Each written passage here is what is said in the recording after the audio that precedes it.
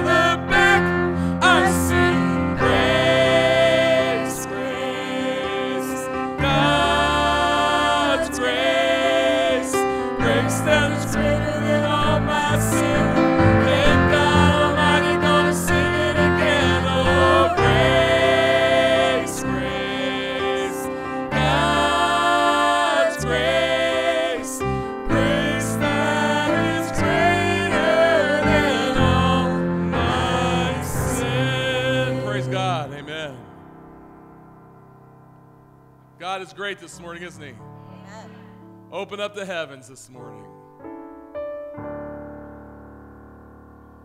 We've waited for this day. We've gathered in your name, calling out to you. Descend like a fire, awakening desire, burn our hearts with truth.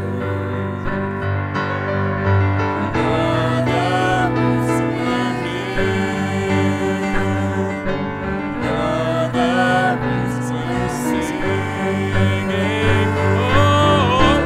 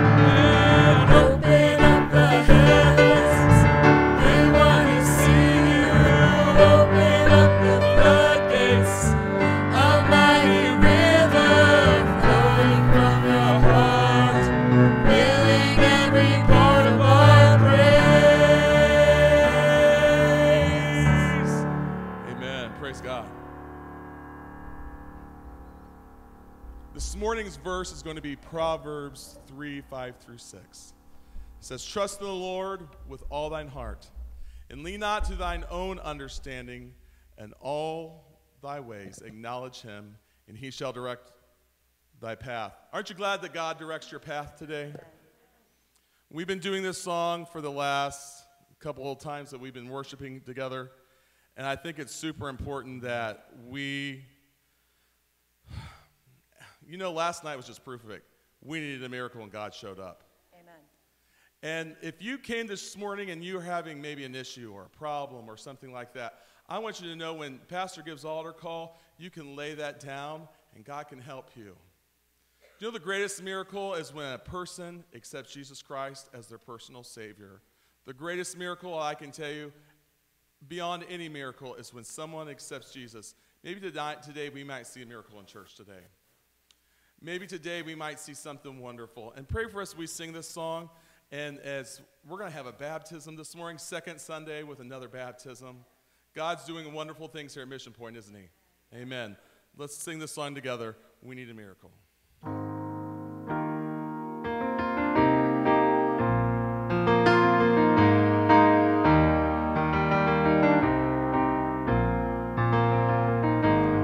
You're the same God today. Tomorrow, help me see the victory you already see. Let my faith be today what it will be tomorrow. When I see the victory you already see. Oh, Jesus, I believe.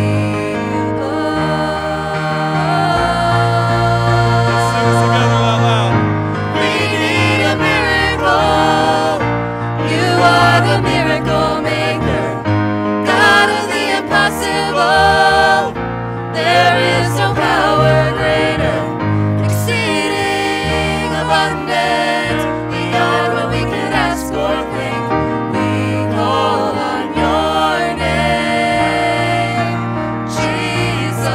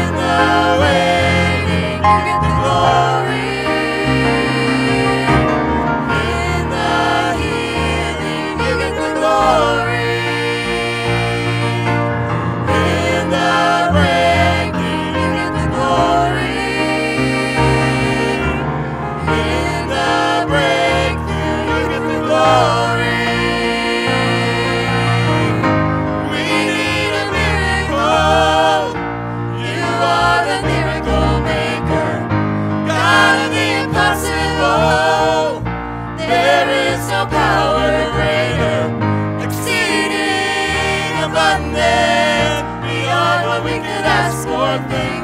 We call on your name, Jesus.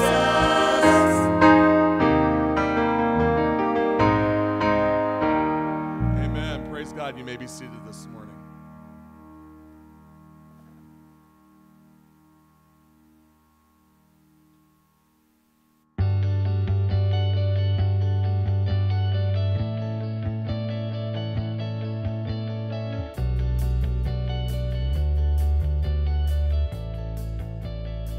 Good morning, Mission Point.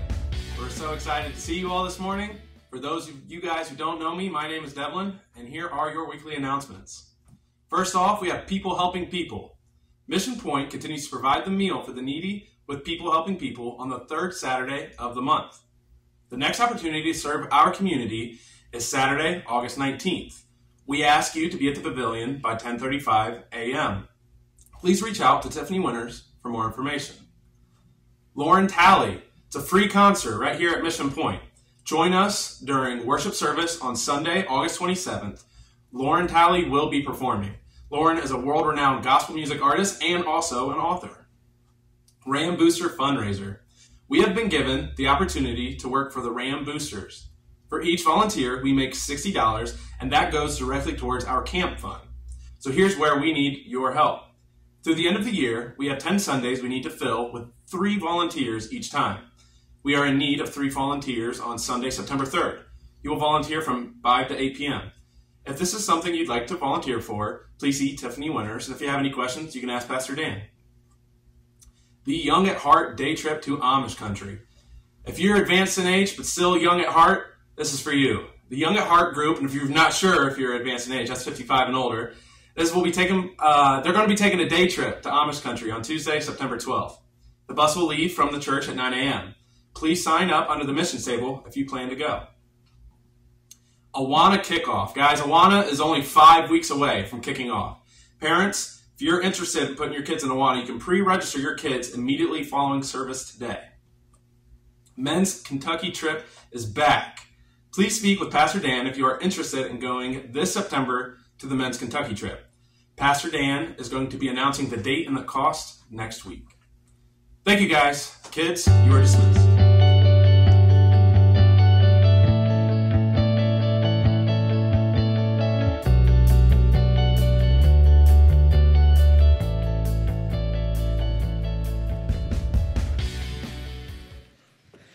All right.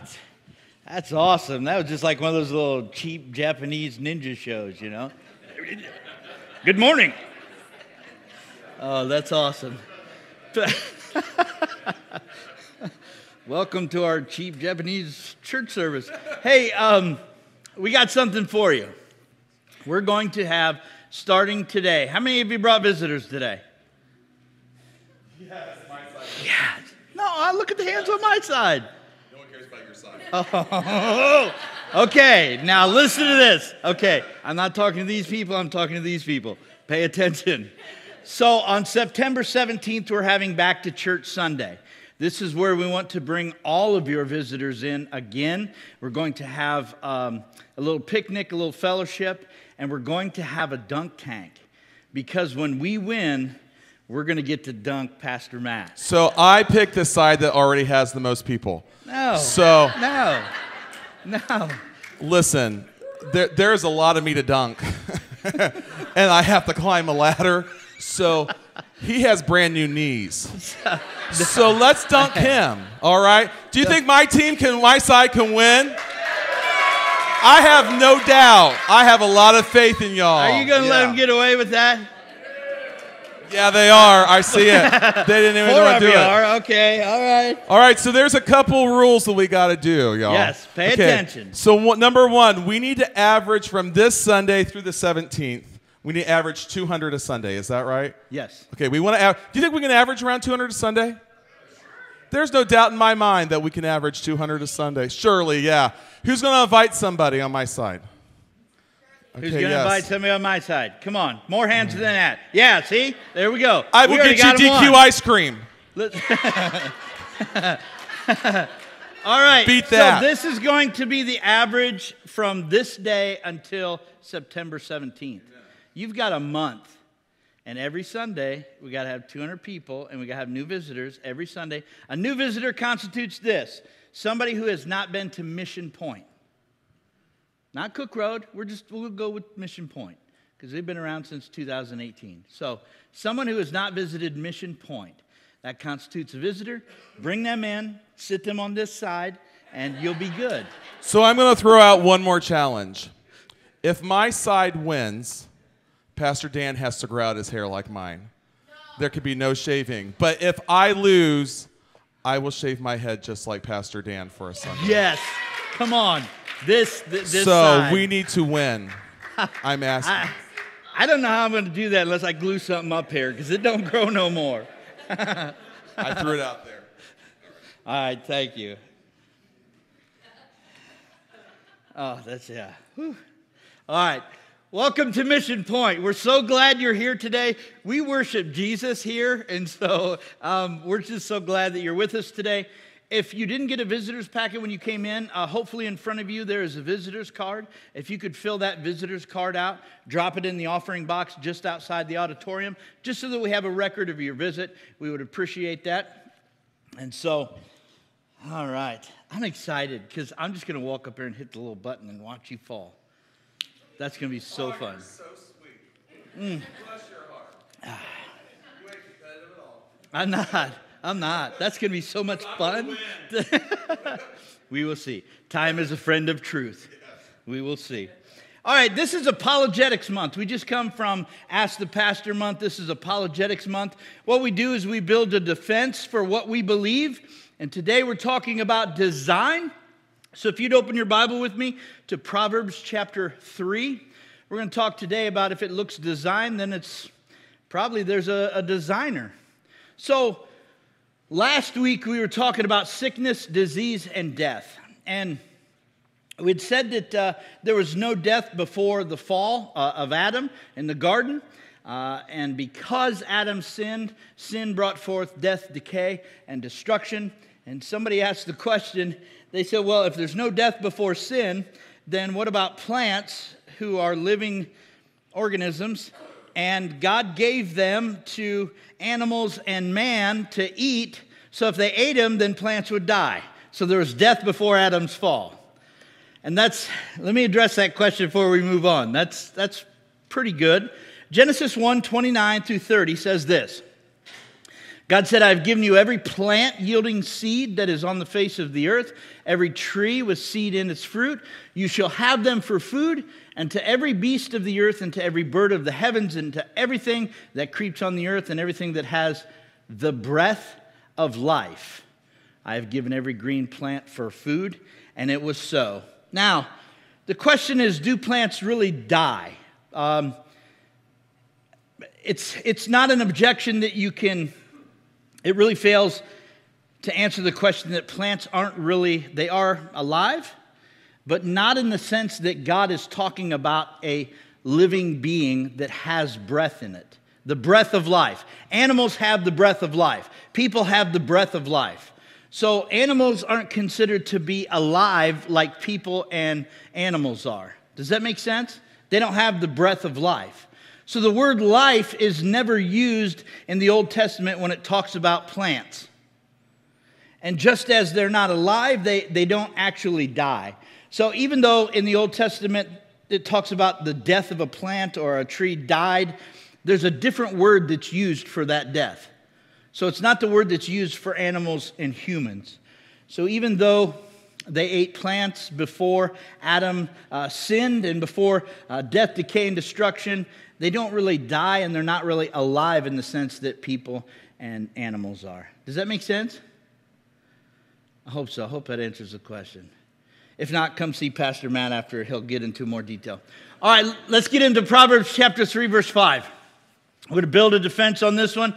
Proverbs chapter 3, verse 5 says this, trust in the Lord with all your heart and do not lean on your own understanding. Now, we trust God. We take God at His word. And I'm going to tell you until Christ comes back to get us or calls me home, do not take me at my word. You take God at His. Amen? All right. But Here's the rub. I give you God's word, right?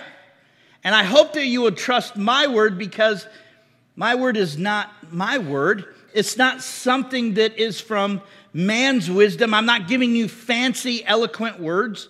Matter of fact, I don't speak English too well at all, so that'll never happen. But it's not man's wisdom I'm giving you God's wisdom. Paul says in 1 Corinthians chapter 2, verse 5, he says, so that your faith may not rest in the wisdom of men, but in the power of God. And that's what we're doing. We're trusting in the Lord with all our heart, not leaning on our own understanding. But when you trust God, His word, His knowledge, you can trust in that. And that's what we're doing. That's what we preach. That's what we teach. The truth of God. Psalm 118:8 says this, it is better to take refuge in the Lord than to trust in man. Amen? And now, with that said, we take God at His word. However, we are created in the image of God. Genesis 1:26 and 27 says, God said, let us make man in our image after our likeness. So God created man in His own image. In the image of God, He created them male and female. And so God does things with a thought-out plan. That's the thing. How are we in the image of God made like God? God does things with a thought-out plan. God has a mind. He has thoughts, not like our thoughts. And so being created in the image of God, we too can design. We too can create. We too can think. Matter of fact, you need to think and you need to build logic and reason so that you can do this, as Paul says in 2 Corinthians chapter 10, verse 5. We are to destroy arguments and every lofty opinion that's raised against the knowledge of God, and take every thought captivity to the obedience of Christ. It is a battle for the mind. We're talking about on Wednesday nights spiritual warfare. It is a battle for the mind. And you need to get your mind in subjection. And you need to build arguments. You need to have the truth in there. If you don't have the truth, you'll never be able to battle that.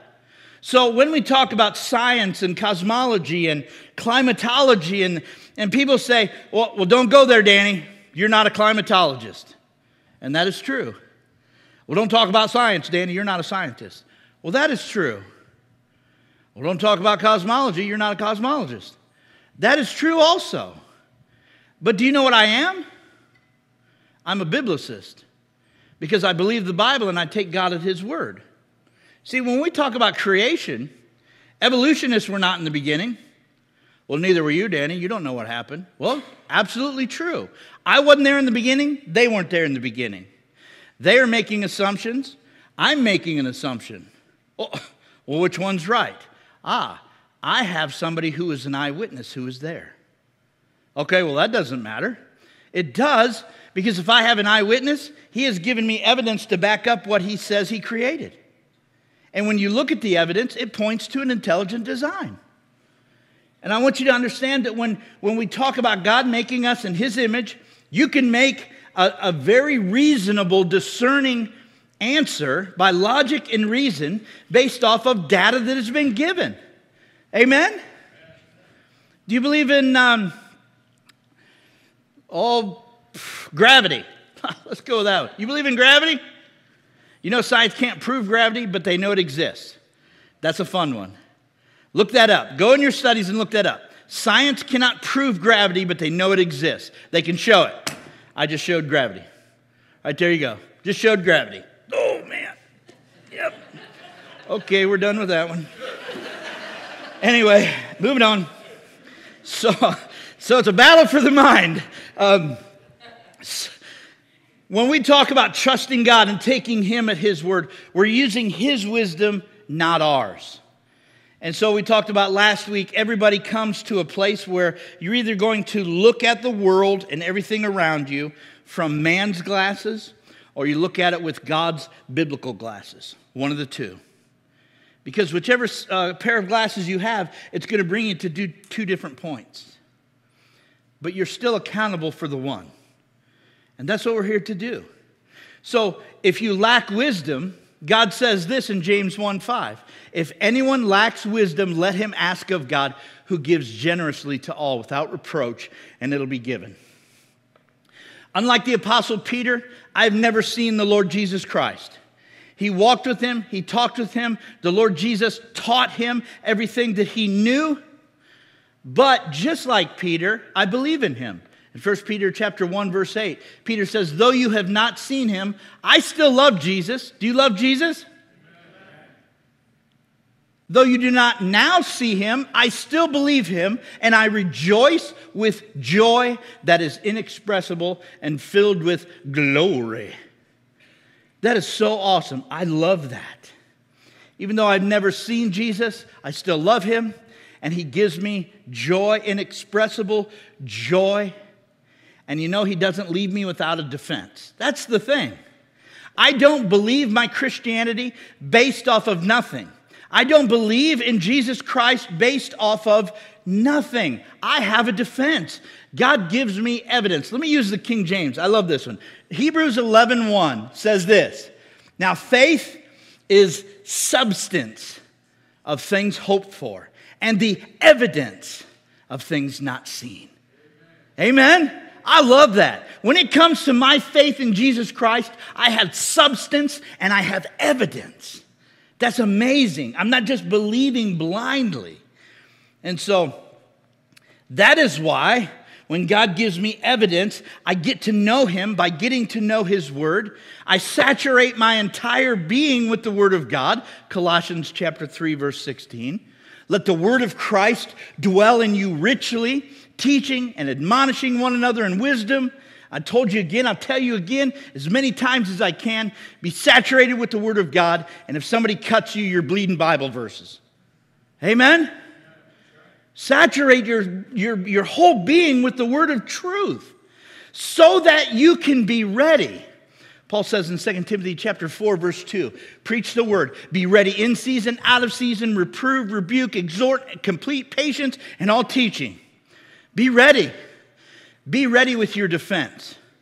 I don't believe blindly, and so we're created in the image of God. Let me pull all this together here. I said all that for a reason and a purpose, and let me give it to you. We are made in the image of God. I trust God with all of my heart, and I don't lean on my own understanding. I'm asking him for wisdom, and he gives me wisdom through the Holy Spirit, and John 16:13 is called the Spirit of Truth. And when the Spirit of truth dwells in you, he can give you the interpretation of truth. And as I study, the Holy Spirit of truth gives me the answer. As I saturate myself with the word of truth, I have substance and evidence. God gives me wisdom, not my wisdom, his wisdom, not allowing me to go out so that I can destroy arguments and give a defense to anybody who asks me of the hope and the joy that I have within me, being ready in season and out of season. Amen? That was a lot, man. I almost lost my breath. All right, let's pray and we'll get into our building and defense. Pastor Matt, you want to open us in a word of prayer, please? We'll get into our study.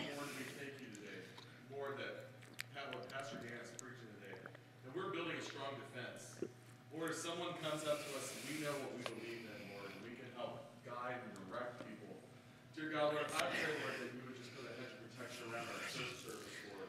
If someone doesn't know you as Savior this morning, Lord, that they can find you as their personal Savior and accept you as their King of Kings and Lord of Lords. But if someone needs help today, Lord, that they might find that here today as well. And God, we love you, and in Jesus' precious name we pray. Amen. Amen. Thank you so much. When we talk about truth, logic, reason, I want you to understand some things. Especially about science. You can gather data and come to a logical, reasonable conclusion. Amen? God is a creative mind who thinks, who acts, who feels, and he created us to do the same thing. We're to do things with a thought-out plan. And so you can gather data and come to a logical, reasonable conclusion. And that's what God expects us to do sometimes. So when we talk about science, science cannot account for everything. Hello? Is this going on? Science cannot account for everything. Amen? All right. Now don't talk about science, Danny. You're a pastor, not a scientist. Well, that's true. But let me give you some things that cannot be proven. William Lloyd Craig is a great apologist, and I used some of his arguments, and I got a couple here. He's got many, but let me just give you a few. Logical and mathematical truths cannot be proven by the scientific method. That's a fun one. Logic and math cannot be proven by the scientific method. Science presupposes logic and math already exist. So try to prove that by science, all they're going to do is take you in a circular reasoning. And that's where a lot of their stuff goes. Ethical beliefs, values, morals cannot be proven scientifically. You can't prove by science that the Nazis did anything wrong. Right? Hello? So if you're going to go and prove morals, how are you going to do that scientifically? There's no scientific basis. When we talk about science itself, can't prove itself by the scientific method because a lot of science is based off of unprovable assumptions. Does that make sense? And if it don't, go do your research. That's some fun stuff when you get into science. And they're like, well, why do these people believe this stuff if it can't be, and that can't, and this doesn't, and they have to? I'm just saying this.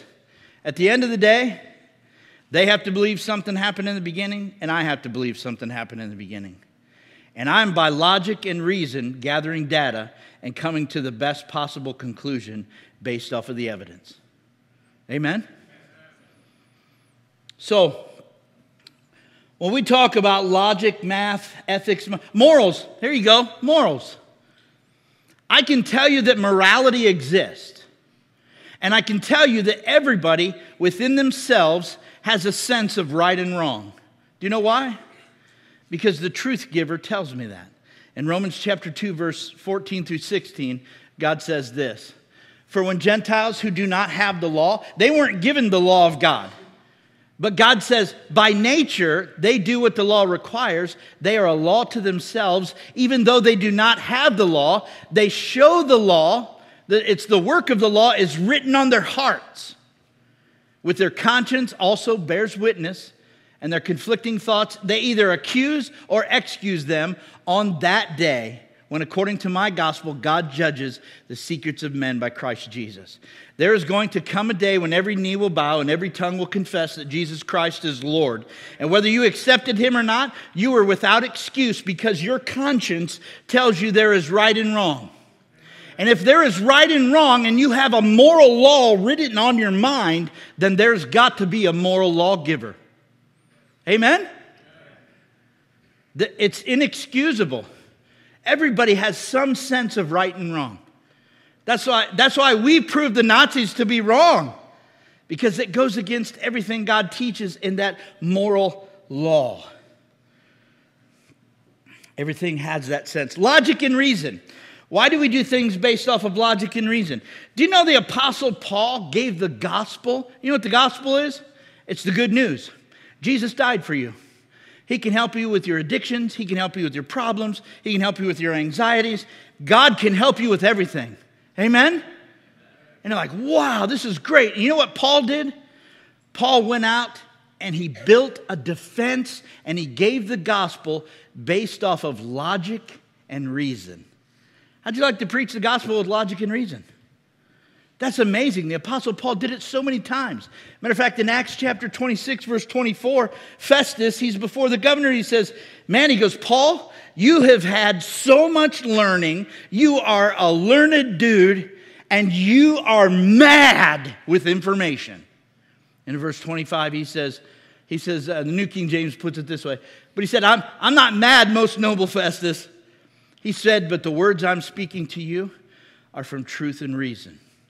It wasn't Paul's wisdom he was giving him. It was God's wisdom. He went through the whole thing, how Jesus came and he died and he suffered and he was buried and rose again. He's just giving God's wisdom. That's the gospel right there.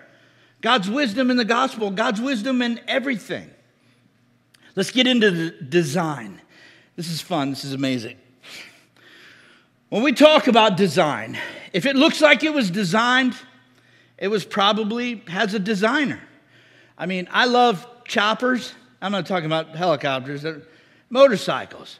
They're all chopped out, and they got the flames on the side with the skull, with crosses and good Bible verses.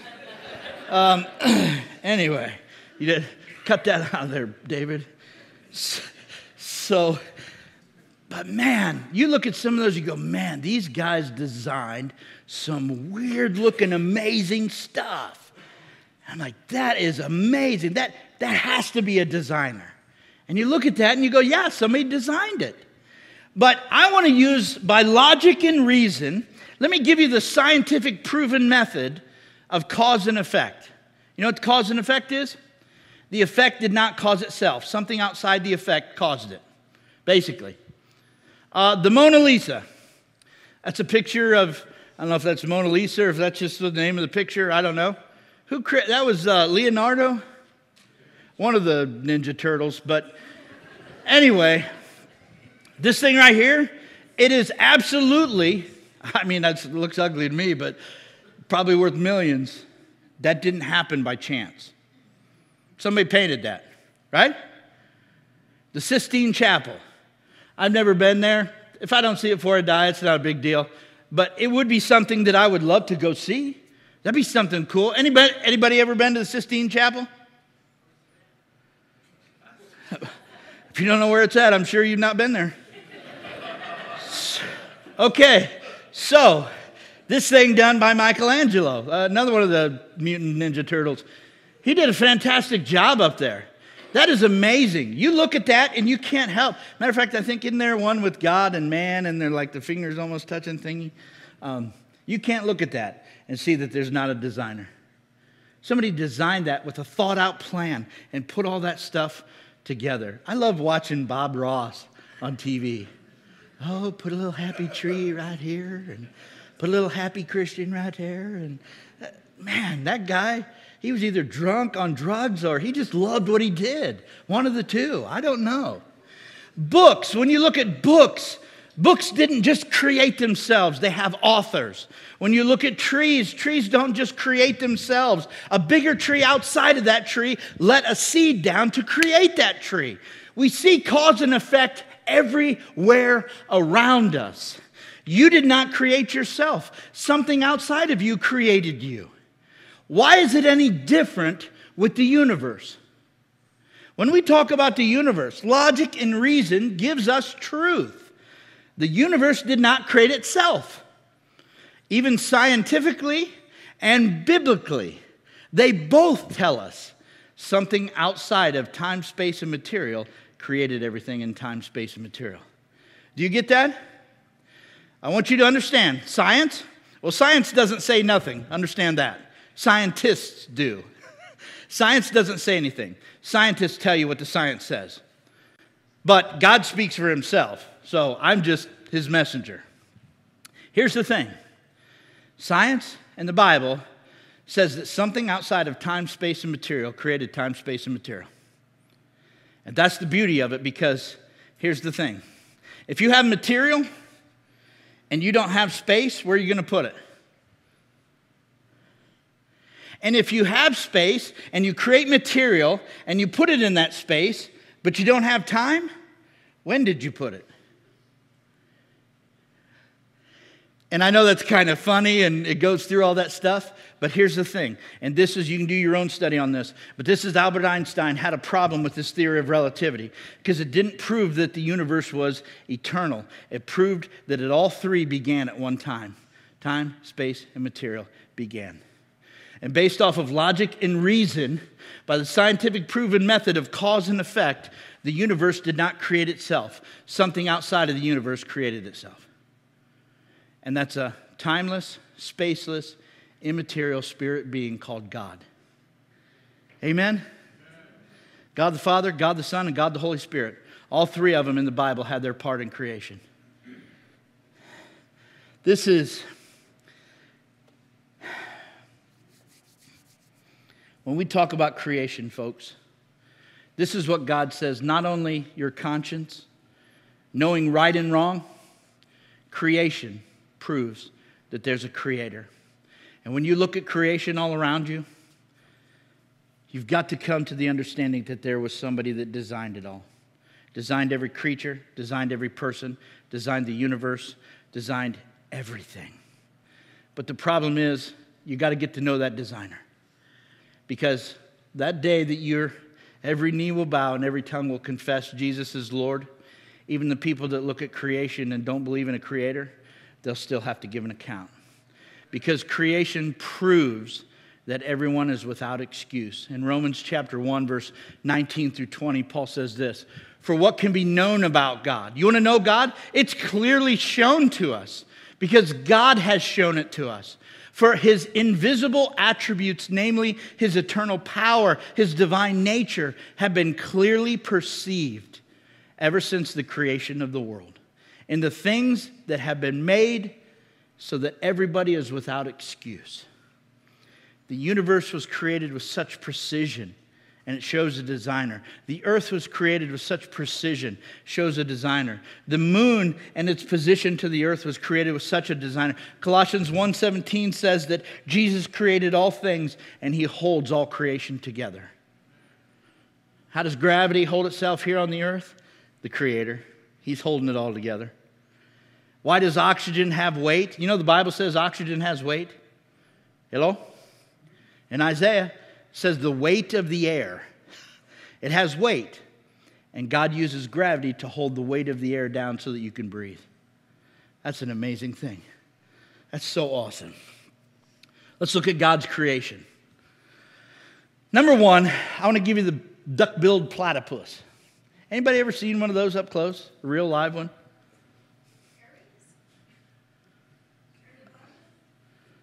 No, I don't think so. Is that the cartoon one? Yeah, no. I'm talking a real one. This guy right here is an evolutionary nightmare.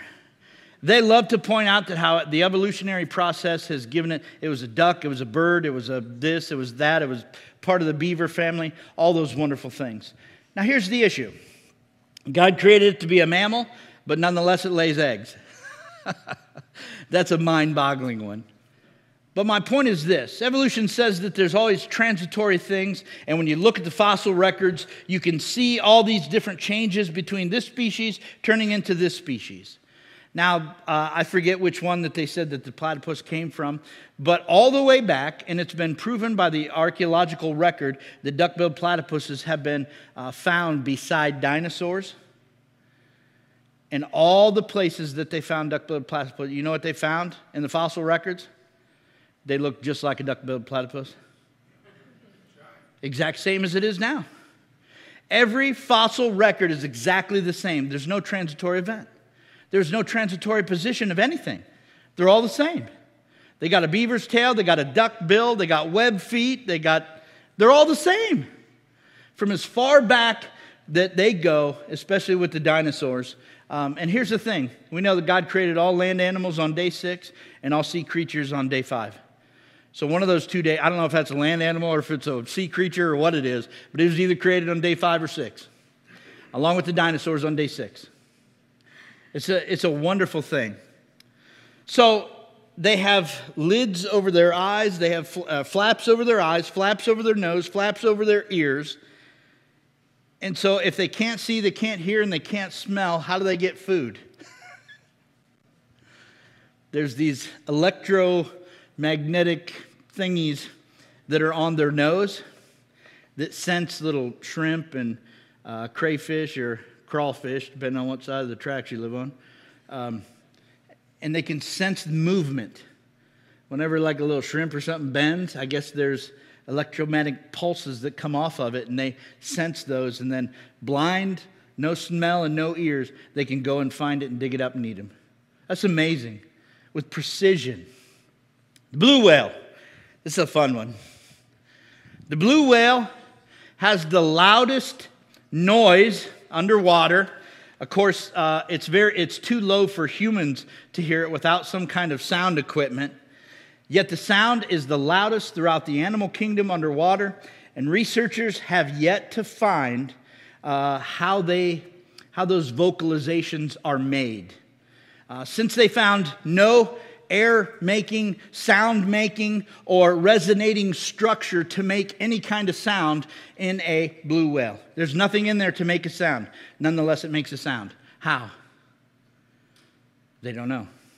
And I don't either, so don't ask me. But here's the thing. Designed by complex systems, their ears are able to hear for miles underwater and take so much pressure. Their tail moves vertically, not horizontally. Their blubber has countercurrent heat exchangers inside to keep them warm when they go down into the depths. Their respiratory system is able to withstand high pressure and be able to go underwater for long periods of time. And they do that quite often. Sea creatures were created on day 5. You know what they show? Design. Psalm 104, 24 and 25 says, O Lord, how manifold are your works. In wisdom you have made them all. The earth is full of your creatures. Here is the sea, great and wide, which teems with creatures innumerable, living things both small and great. That's an amazing animal. Honeybees. These are my favorite.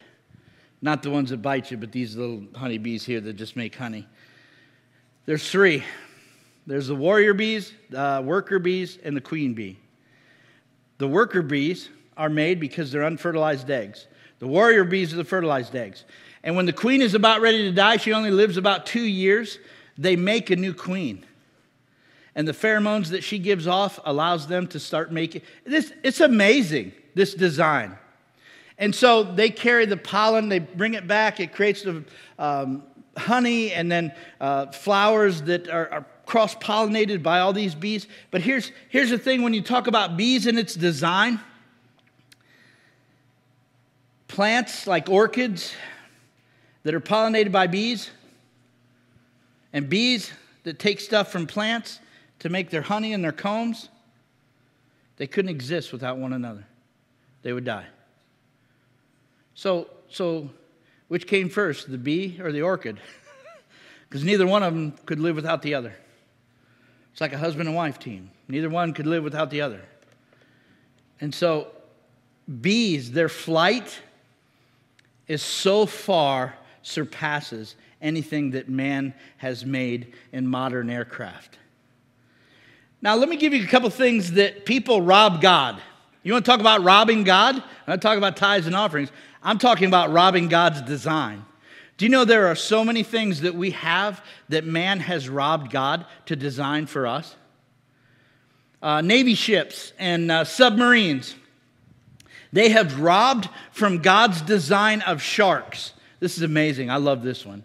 Sharks have such smooth skin, and if you do it under a microscope, you see the skin structure that a shark has. It is bacteria-free. It is, what are those little things they scrape off the sides of the boat? Barnacles. I see you've seen those before. So there's no animals, there's no barnacles, there's no bacteria. There is nothing that is on shark skin. Naturally created by design. And so the Navy took that type of design, put it on their ships, and they put it on their submarines, and it is bacteria-free and nothing can grow on it. And we have taken that same design and we have made medical equipment from it, where our medical equipment is bacteria-free. Hello? Is that not awesome? That's amazing stuff. A man was walking his dog, and he come across a burdock plant. You know what that is? That's one of those stupid plants that probably come after the fall. But you get those little burrs on your socks, and when you get home, you got to pull all those stupid little things off there. Well, guess what? This man walking his dog found this burr, and he's like, my goodness, this thing has such an attraction to dog hair. And then he pulled it off, and he was like, well, that's not a big deal. It's not sticking to my skin. And then he thought, creative, design, logic, reason. He's like, wow, I wonder if I can create something that has some type of something here, and they'd stick together, and you can kind of pull it off, but it would be hard. And you know what that man created? Velcro. Is that amazing? Robbed God of his design so that you can have Velcro. When I get older and I can't tie my shoes, I'm going to be using the Velcro ones. Thank you, Lord Jesus. Shut up, Matt. Wind turbines. Wind turbines were designed by humpback whales because the humpback whales, their fins have little ruffles on them, and it uses less drag while going through the water. So when they designed wind turbines, they put on the fins little wavy things on it like the humpback whales have, and it put a 42% less drag when they're doing their wind turbines. Saved them a lot of energy. Wow, you robbed from God and you can do all kinds of stuff because He's the great designer. You can design all kinds of stuff looking at God's design. Termites, I want you to see this. This is taller than a person. This is a termite hill in Australia. These termites are absolute amazing. I give you the sun side. I probably should have given you the picture of the other side. So these termites, what they do is they build these big, huge structures, and they're air conditioned naturally. So they take the side towards the sun and they double layer it, make it all thick with no holes. And then on the other side in the shade, they've got all these tubes that come up. And they take inside those tubes and they make these little swirly tubes that are open that bring in the outside air and let it swirl down through this whole termite mound, and it gives it air conditioning from top to bottom. Now here's the kicker. A guy in Zimbabwe had a huge building that it cost him astronomical amounts of money to air conditioning. And he said, give me something. Somebody find me something. And a guy used the termite hill. And he put thick layers of darkness that blacked out the sun on one side. And he put tubes, and he put circular motion, and he brought in outside air, and he air conditioned that building naturally from the design of a termite hill. Isn't that crazy? God's design is amazing. And you cannot look at nature and say that it's not designed. Termites. Let me give you another one. This one's for free. I'll just add this a little bit. The wood termites. Hopefully you don't have these in your house. Wood termites, two things. They don't eat wood. Well, yeah, they do. You ever seen the destruction? Well, yes, I know they do eat wood. But here's the thing. They have a symbiote in their stomach. There is another organism inside their stomach that eats wood. Termites don't eat wood. For lack of a better word, the symbiotes inside the stomach, they eat the wood, digest it, and they poop out an enzyme. That's the best I can do right there. I'm sorry. And so in their excrement, this enzyme that is made from wood is what the termites eat. They digest it and go. So both organisms live. The termites eat wood. The symbiotes inside its stomach digest the wood and then excretes out an enzyme. And that's what the termite eats and lives off of. One cannot survive without the other. Do you see my point? Which came first, the termite or the symbiote? Maybe they both come from some poop. I don't know. But you can't have a termite without the symbiote. It literally has to be together. It's creative design is what I'm trying to say. God created everything in the beginning. You can't get away from creative design. I'm sorry if you're visiting with us this morning. You probably had no clue what you was getting into. All right. Why do we talk about design? Let me pull this to a close here. It's because God shows in different ways Himself. And so when you look at creation, you go, well, how does creation show God? I don't see God in creation. Well, let me give you three ways God shows Himself in creation. Number one, it shows God is omnipotent. He is all-powerful. He created galaxies, moons, stars, suns, planets, everything by speaking it into existence. Nothing is too hard for our God. He created the ocean water.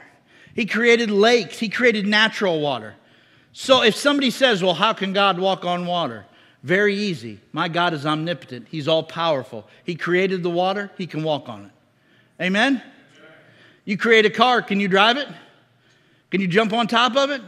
Can you change its tire? Can you flip it over? Can you take it to the junkyard? You can do whatever you want with it because you made it. Amen? And when God can speak the world and the universe into existence, I think He can walk on water. Well, what about He died and come back from the dead? Well, He's the giver of life. He takes life, he gives life. I think he can come back from the dead because he's all powerful. Amen? Nothing is too hard for God. He is omnipotent. Number 2, it shows God's wisdom. God's wisdom in displaying creation. When you look at creation, every individual organism, everything, I could just take you to the human eye and show you the complexity of the human eye. The circulatory system, the brain, the waves, the animals, simple organisms. It doesn't matter. They are completely designed with precision and complexity, which shows God's wisdom. Number 3, God's goodness. Let me tell you something. Every plant, animal, and organism in this world, God provides for. He created them, and he provides them. Shows you how merciful he is to provide for his creation. And we talk about oxygen. I remember years ago, they used to complain because they said that the rainforest was going to, when they cut all the trees down in the rainforest, oh my gosh, they're going to take all of our oxygen and we're not going to be able to breathe. Humankind, we're doomed. Guess what? You know what my God said? I'm bigger than them. And besides, you don't get all the oxygen from trees. You get it from plankton in the ocean. 82% of the Earth's oxygen comes from plankton in the ocean. Do you know what eat plankton? All kinds of fish. Do you know we've never ran out of plankton? Hello? You know we've never ran out of oxygen either? There's plenty of plankton. Feeds the animals, and it gives off enough oxygen so that we can breathe air. And trees help too. I don't mean that. Revelation 11:18 tells us that we're to take care of God's earth. So if you cut down a tree, you probably should plant another one. Amen? But man, it just shows you God takes care of his creation. Atheists say that there's no evidence for the existence of God, but when presented with an intelligent design and these arguments, they always go to this. They say, well, what about disease and mutations and natural disasters and the destruction of life and the environment? And they say, what kind of God would make a world like this? God didn't make the world like this. All of the problems that we have today is because of sin. Sickness, death, disease, destruction, and decay all came about because of sin. Because of Adam's sin, and he was our representative, we all became sinners. Thorns and thistles and them dumb little briar things that stick to your socks, all of those things came about because of sin. Sin shows us there's a problem, and that problem is within every one of us. But praise be to God. Creation shows God's goodness. God goes beyond that in his goodness. Even though sin has come to every person, sickness, death, and disease will come upon everybody. And at some point, everybody's going to die. But here's the beauty of God's goodness. It doesn't have to be that way. God has provided us a way of salvation through his Son, Jesus Christ. By his death, burial, and resurrection, we will live again too. We'll live again in the perfect creation that God created in the beginning. He's going to restore that creation. And even though we may physically die, from that moment forward, we'll ever be present with the Lord Jesus, and we will never die again. And one day we're going to get a perfect body, and we will be with him forever and ever and ever. When Adam sinned, he brought the curse upon all mankind, but Jesus brought the way to be reconciled back to him. And so I implore you, if you've never put your faith and trust in Jesus Christ, would you be reconciled back to him this morning? He is the designer. He created everything. And one day, every knee will bow and every tongue will confess that he is Lord. And so if you've never put your trusting in God for your life, for your resurrection, for everything, for him taking your penalty on the cross, shedding his blood, his death, burial, and resurrection, trusting in him. If you've never done that, I implore you this morning, be reconciled back to God.